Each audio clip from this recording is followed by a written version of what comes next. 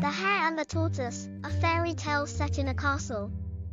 Once upon a time, in a distant castle, there lived a hare and a tortoise who were good friends. The hare was very fast, but the tortoise was slow. One day, the hare challenged the tortoise to a race, and the tortoise accepted. The hare thought there was no way he could possibly lose, and he even boasted about it. The race was set to take place in the castle's garden, and all the castle's inhabitants gathered to watch. The hare was so confident that he decided to have a nap midway through the race, thinking he could cover the remaining distance when he woke up. But the tortoise kept walking steadily and eventually passed the hare while he was sleeping.